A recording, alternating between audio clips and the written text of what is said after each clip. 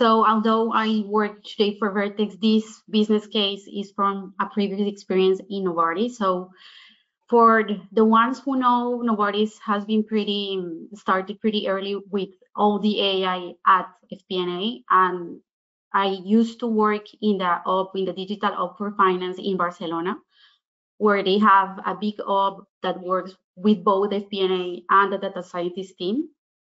And coming back to the COVID pandemic, so 4 years ago, I was in charge of the cash flow of Spain. And I don't know if you remember those days, but in those days, there was like this fear all around the European Union about the lack of liquidity inside of all the economy system. And we were trying to predict as accurate as possible all the cash flow of the affiliate to secure the liquidity. So we have these major variables of the cash flow in the Spanish subsidiary. The main one was the account receivable that accounted for 70% of the cash flow. And then we have other 3 variables that were the accounts payables, the OCA, so that stands for the account of other current assets, and then the other current liabilities that all of them accounted for 30% of our total cash flow at that time.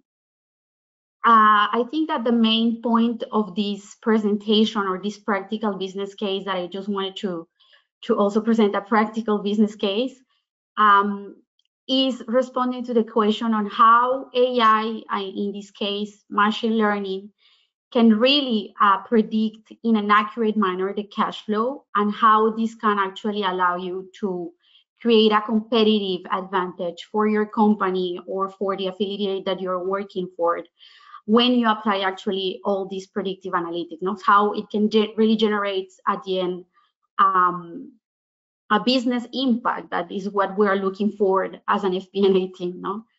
So in the next, moving to the next slide, we have these 2 variables, I would say, or these 2 buckets of nature of variables. We have the APA and OCA and OCL that are very, let's say, predictable with the historical data. And when we are confronted to this kind of variables, we have to go and search for the historical data and then to build a model with the data scientists to predict the future. So what we're going to do is we have different types of statistical models that can help us.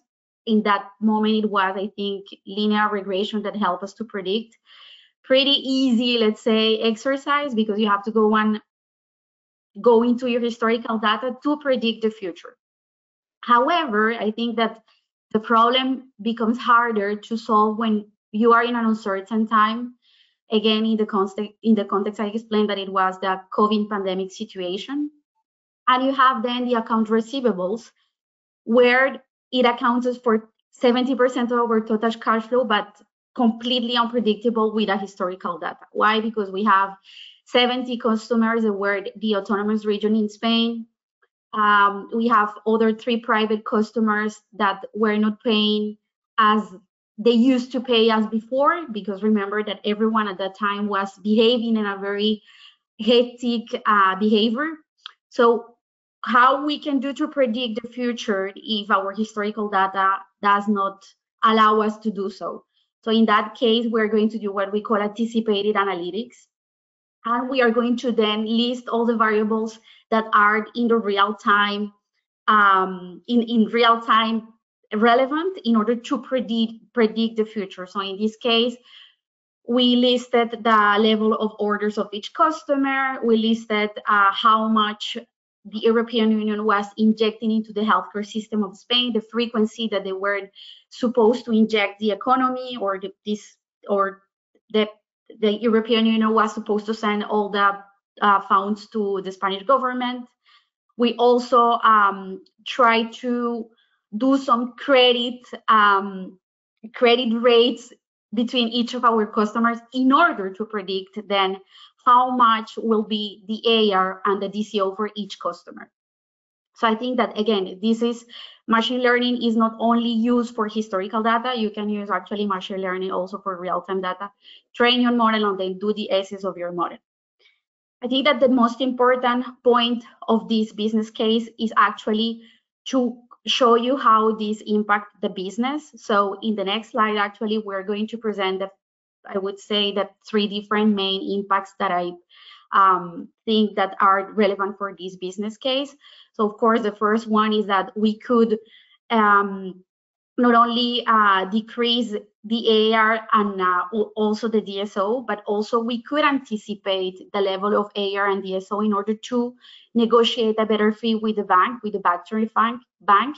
And we were doing this even in February or March, early in 2020, which actually allow us to secure the liquidity of the affiliate for the rest of the year and even for 2021. We actually were rated as a best case for Europe. Then I think that at the end, what this allow us, or what AI allow us in FP&A, is actually to create a competitive differentiation for any company and even for any subsidiary. And of course, the early that you start to do this, the best you are going to be positioned, because as Shari explained, you have to create talent, you have to train the talent. And that is, I think, is the part that is, of course, is not easy when you catch up very late. I would like just to end up this presentation with a quote of Kenneth D. Forbes of the National Science Board. The meeting was 15 days ago. I think that there is a YouTube video of the National Science Board. And actually, he says that AI allows to augment, not to replace. And coming back to this competitive differentiation of any company, I think that actually what AI allow us to do in terms of FP&A is actually augment and not replace the added value that we add to any business as FP&A practitioners.